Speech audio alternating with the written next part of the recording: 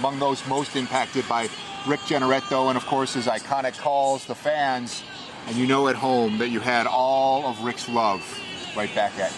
Yes, and our condolences to his family, his friends, and fans. A lot of you fans, we've seen a lot of you today because we've been here throughout the day talking with you, and we've heard from you, and here's what some of you tell us about your favorite memories and, of course, your favorite calls.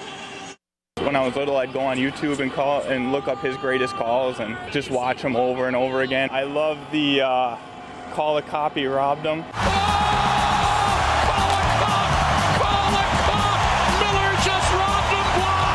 The top shelf where Mama hides the cookies. Top shelf where Mama hides the cookies! What's your favorite call? I think it's got to be back in the playoffs when Drury scored a 7.7 left and Max put it away in overtime. And Buffalo wins it in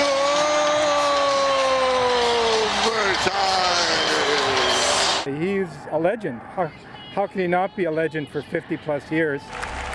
Just an outstanding, passionate portrayal of hockey. His broadcasts were quality, and what he did, not just for the Sabres, but for the city of Buffalo, he generated interest and also generated passion for the Sabres for future generations. It's passion and commitment and love and dedication. My favorite call had to be when he said La La La La La Fontaine, but I'd also say when he said that where Mommy hides the cookies was fantastic. You got a favorite RJ call? It'd have to be May Day, but then again, Pominville.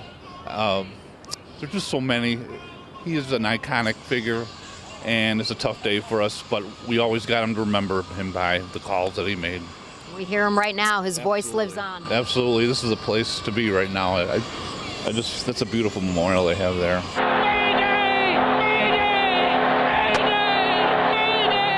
Why did he mean so much to you? I grew up with him. I mean, I remember watching games with my dad, and even if the game wasn't going that well, he always found a way to draw you right back into it. His passion. Oh, 100%. You hear it right now. Yeah, I think it's really cool that what they did for him. He lives on through his voice. Always.